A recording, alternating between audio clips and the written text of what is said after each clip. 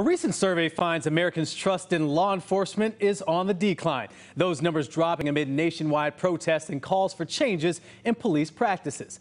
CBS 17 Judith Ratana tells us what age group is losing the most trust and how police can use this information. As protests and calls for change continue, a new survey is finding young people are losing their faith in police officers. At least that's according to ULICID, a group that surveyed more than 2,000 people.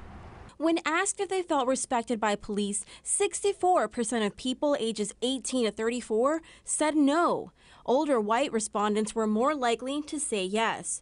When asked if they felt listened to by police, most people said yes. But looking closer, 46% of African Americans and 64% of Hispanics still said no.